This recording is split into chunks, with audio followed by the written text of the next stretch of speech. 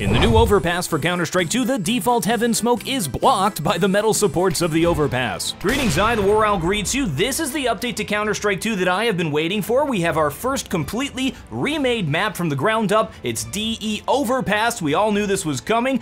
It looks fantastic. On a macro level, it's played the same, but the devil is in the details, and I'm not too thrilled about some of the details. We'll get to that. We also have Vertigo, but this one is along the same lines as Dust 2 Mirage Nuke. It's just a port of the same map from Global Offensive with the new lighting, not very interesting. And it's only available in the casual game mode that nobody plays, unless you really like showing those bots who's boss. For game modes, we have the introduction of Wingman, which is the 2v2 competitive. This is confirmation that they're going to be bringing over game modes from Global Offensive. We just saw that in the update there were a few models snuck in there that we saw on the Demolition maps in the past, so I predict we'll see the Demolition game mode. Honestly, we could have left that one behind. I'd much rather that they reorganize the game modes and make a completely new system than bring over the old crap that nobody plays anyway.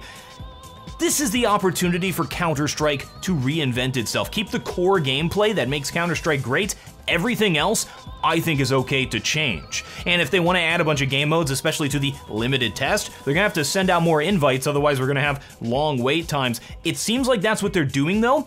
You might actually have access to Counter-Strike 2 and not know it. At the end of this video, I will explain how you can check. The only significant new feature update is the secondary fire hold option. If repeat is set to true, it functions like Global Offensive. What this means is that when you hold the right mouse button, it'll keep doing the action. With the sniper rifle, it'll cycle through all the zooms. With the Glock or FAMAS, it'll cycle burst fire on and off, and with the revolver, it doesn't do anything. If you set repeat to false, you have to press the right mouse button again every time to do the new actions instead of just holding it down. The weird thing is nades. With repeat set to false, you can no longer hold right mouse button to toss a nade with less power or modify the power you want to toss with. It just instantly drops the nade. I know that players were making custom binds to do this, so you'd press one button on your keyboard and just launch a flash out like if you're running away from an enemy. Maybe this is a way to introduce that as an official feature, which I'm all for. Personally, I'm going to play with repeat set to true, how it is in Global Offensive, so I can spam burst fire on my Glock during freeze time to annoy my teammates. They get so mad. Finally, we take a trip to Overpass. I'm going to be going over all of the functional differences between the Global Offensive version and this one. Monster butt. Performance-wise, you are going to get less frames in CS2 than Global Offensive, but I'm not seeing frame drops or any sort of performance issues in CS2. It's actually pretty well optimized. It's looking like Global Offensive is more CPU bottlenecked and CS2 is more GPU bottlenecked. To show what I mean, this system is a new i9-13900K and an old RTX 2080 Super. Notice, twice as many frames in Global Offensive. If you play on low graphics like most competitive players, you will probably be fine with performance. I did this at maximum graphics settings to prove a point. Let's start at T-Spawn and walk through the map. You have a new walkway thing in T-Spawn. Pointless. We still have a completely open skybox. I always love that. You can smoke A site from T-Spawn. I don't know why you would want to do that, but you can. On the way to B site, there's a bunch of stuff here. It looks like you can jump up on it like you can in Global Offensive to give you a different angle when lurking monster, but now there's an invisible wall blocking you. I have never been a fan of this. It reduces the readability of the game. If all that stuff, all the junk everywhere doesn't have a gameplay purpose,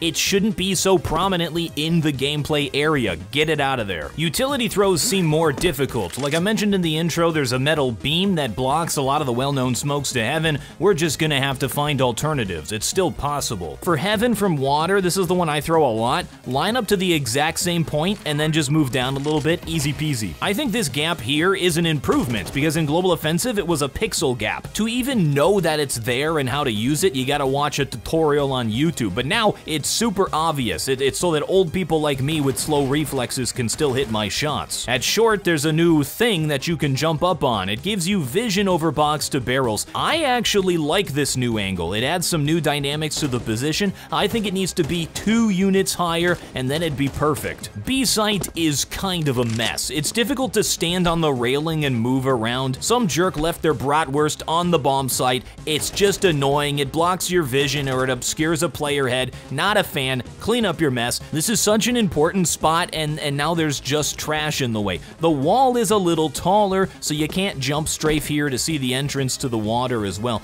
And yeah, there's just flat out leaks in the geometry. Check out this one-way angle under here, so I can see through the top, but you can't see back down. There's this new red wheelbarrow, which you can use to get better angles from water. You can strafe onto it without stepping up or jumping from the right side, but not the left. I think this is a place that people will actually play, and I like this new angle. As we go B to A site, the door no longer has glass. I like it better with the glass, so you actually have a chance to check the spot. Now it's even more of a hidey hole. There's some awkward geometry on the way to A site. There was in Global Offensive. This is something that could have been improved and could have been cleaned up. At A site, there used to be a goofy step up at the truck. That's been fixed now. It's smooth. I think this is a good change. Yes, the Olaf Meister graffiti is intact, and we have a new one commemorating the Olaf boost. Now we're getting ahead of ourselves. Let's go back to T-Spawn and let's head towards A site. Again, we have some stuff that looks like you can jump on it, but you can't. This is a huge pet peeve of mine, and it's all over the map. I've been giving Counter-Strike 2 praise for what you see is what you get, but in the case of Overpass, that is just not the case. Down connector, the big change is that the pipes have been moved a little bit, and the new angle is really awkward. It perfectly blocks vision. It's somehow perfectly annoying. It needs to be moved down a little bit so players can see through the more open part when they're shooting. When you're standing up, you should be able to see straight to where the enemy head is, and when you're ducking, you should be able to see straight to where the enemy is. T-Spawn to A is probably my favorite part of the map. You can see the angles here are completely different, and they removed that goofy fast step up, another good change. One thing that they've done a great job on here is smoothing out the floor collisions. This is throughout the entire map.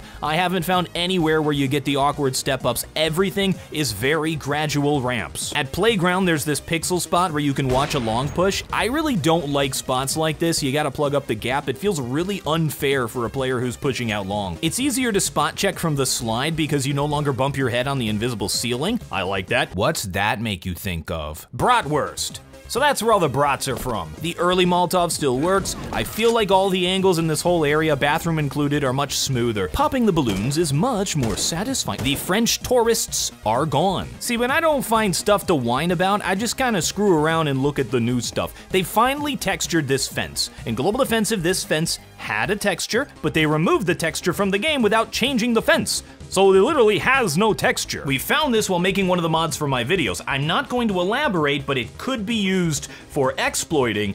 I told them about it, they never fixed it, and I guess now that Counter-Strike Global Offensive is going bye-bye and that version of Overpass is Dunyan Rings, it doesn't matter. So my script says, oh, they have a box so you can self-boost to the flowers easy, but I guess they removed it while I was recording because I boot up the game and it's gone. I liked it. I liked being able to self-boost easier and thought it was a good change, but apparently a lot of people felt otherwise. Important change to A site, left dice is wallbangable, but the center no longer is. I really like this. It makes it much more obvious where you can wallbang. It's not some secret knowledge that you have to learn by watching Pro CS or a YouTube video. New Overpass looks great. I'm a big fan of the visual style. It just needs to get cleaned up a bit. Here's my paradigm. If it's in the play area, it should be purposeful to the gameplay. Visual flourishes should only serve to augment the gameplay experience. Now watch me 1v5 retake to win the game.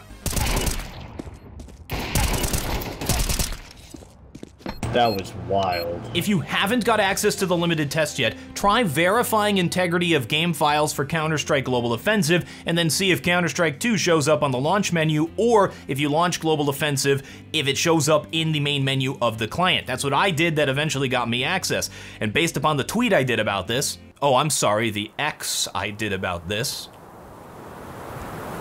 it seems like a lot of people learned they got access by doing just this, so it's worth a try. Thank you folks very much for watching. I'm TheWarOwl, and I still have no closer.